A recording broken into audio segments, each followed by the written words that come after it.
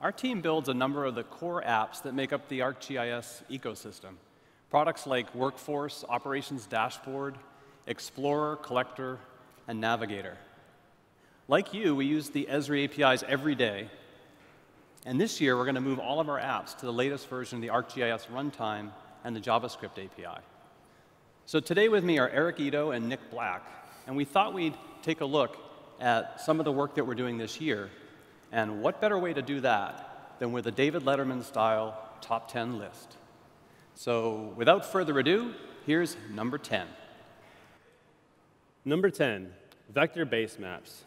The release of vector tiles gives our apps, as well as you as developers, access to beautiful, efficient base maps. These maps look great even while rotating, with labels reorienting. They're smooth and crisp, and they look great on all of the latest high-resolution devices. Not only can you use these out-of-the-box base maps, but you can also create your own via custom styles. Styles such as night mode, which are geared towards low light usage, all the way to this cool color pencil style. In 2017, we were really excited to be bringing vector base maps to life in our apps as we move to the Quartz SDK. And you can check them out for yourselves in Workforce and the Explorer beta. Now on to number 9. Number 9, mobile map packages. Here's Explorer, and you can see I have a whole bunch of maps here listed. Some of these are web maps, and some of them are map packages. Now, to work with a map package, I first need to download it. This morning, Devesh introduced you to map packages and showed you how you could use them in your apps to make it easy to take a map offline.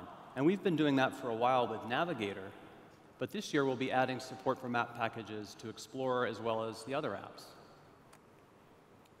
Now, the map package contains all the data, the symbology, as well as things like bookmarks and feature pop-ups, and support for related tables. But you can see the map looks great. And working with it is just like working with a web map. And that's the important thing for us. We want the user experience working with map packages to be the same as working with a web map. That's mobile map packages. Now on to number 8. Number 8 is UserCentric Design. Collected for ArcGIS is our most popular and widely used mobile app. And every day, thousands of people use it to collect and edit geographic data. Moving Collector to the new runtime is a great opportunity for us to modernize the UI and take a fresh look at the user experience. You're watching some video footage from usability studies we've been doing on the new experience for collecting data. We built two prototypes for the study and invited 24 users to the Redlands campus to participate. Observing real users like Ryan from the county of San Bernardino and Solomon from the city of Rancho Cucamonga is a fantastic way for us to gain insight and to refine the design before we ship. So that was number 8, user-centric design. Next up, number 7. Number 7, sliding panel. Recently, we've been looking at how we display information on top of the map. In the past, we'd use a callout or a summary view, and then transition to a full screen to show more details. The sliding panel makes that transition very smooth, and the map's always visible. So it's easy for me to switch between full details and a partial view and a summary view. It's just a gesture. That's the sliding panel. Now, number 6. Number 6, clustering. Here I am in the Workforce web app, and I'd like to show you how we use clustering to help visualize information. So I have a project here with assignments for outdoor ice hockey rinks in the Ottawa area. And there's a lot of information here, and it can make it kind of difficult to identify individual assignments because they overlap. So to help me, I can turn on clustering, and you'll see that now the assignments have been grouped together, letting me know how many are in a given area. So next, I'm going to filter by a location, and then I'll select some assignments. You can see now that the clusters indicate where these selected assignments are. If I go ahead and zoom to the extent of these selected assignments, you'll see that the clusters adjust. Some individual assignments are selected, while others remain in their clustered state with slices filled in proportionally. So as you can see, clustering is a great way to visualize a lot of information while still allowing your users to identify particular information within the map. That's number 6 clustering. Moving on to number 5. Number 5 is the evolution of the operations dashboard. The operations dashboard brings together data from multiple sources and presents it in a comprehensive and engaging way. Nowhere is that more important than during planned events, when sometimes you need to make decisions quickly at a glance. The dashboard has been used to support security at sporting events like the Chicago and Boston Marathons and the NFL season opener. Previously a desktop app, the dashboard is now a fully functional, extensible web app.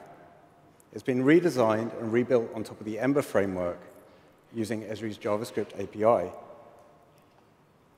The dashboard you see here is a seamless mosaic of tiles designed to take up 100% of the browser window.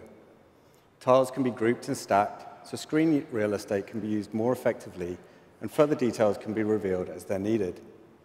So that's the evolution of the dashboard.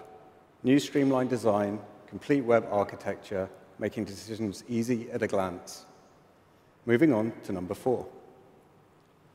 Number 4 is Markup. Collector is our app for field data collection.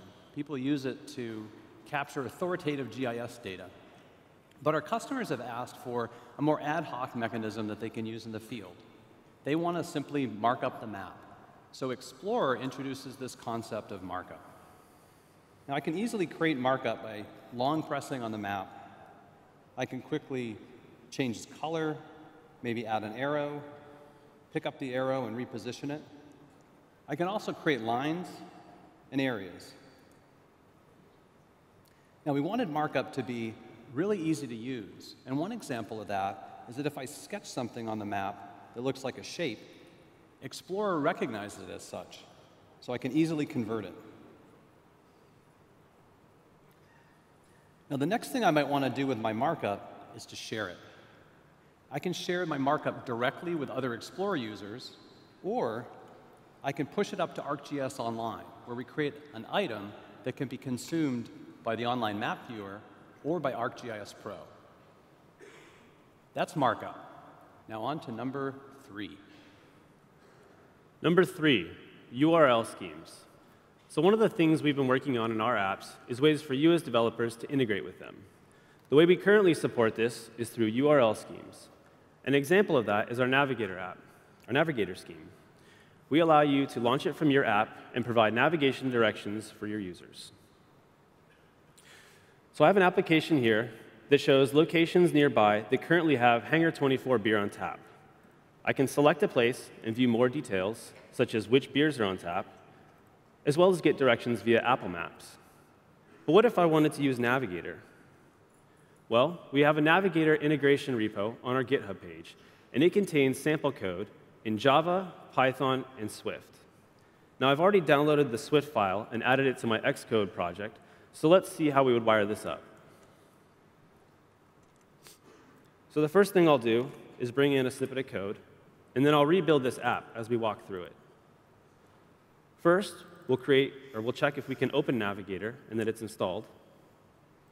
Next, we'll create a UI alert action with our Navigator text, a default style, and a closure that gets invoked when the user taps Navigator. Inside there, we'll create our Navigator URL scheme with a destination and a name. We can grab the URL from this scheme, and then we can take our application's shared instance and open the URL. The last thing we need to do is take this nav action and add it to our alert controller. This way, the user will get prompted. So now that I've added this integration to our app, I can select a place again, and this time when I hit directions, you see I can select Navigator. Navigator's launched, it's solved the route, and now I'm on my way to beer. That's it for URL schemes. Side note, if you're interested in finding out where Hangar 24 beer is near you, you can download this app today on the App Store. Just search for H24 on tap. Now on to number 2. Number 2 is our methodology. So like all of you, we are passionate about creating innovative products. And I'd like to share an insight into how we work. So before we start designing or writing any code, we like to ask ourselves, what incredible benefits can we give to our customers? Who are we building this for, and what do they need it to do? Both design and assets are crafted as a set of reusable components built upon the runtime and shared across products. This benefits both us and the customer because the experience is consistent, and we only need to design and code each component once. 2017 is a really exciting year for us as we release new experiences for our flagship applications. You'll start to notice our apps coming together under a more cohesive design system that pair a streamlined user experience with a fresh and modern UI that we know our users are going to love. Now, I'm sure you're all excited to hear what number one is. Take it away, Jeff. Number one.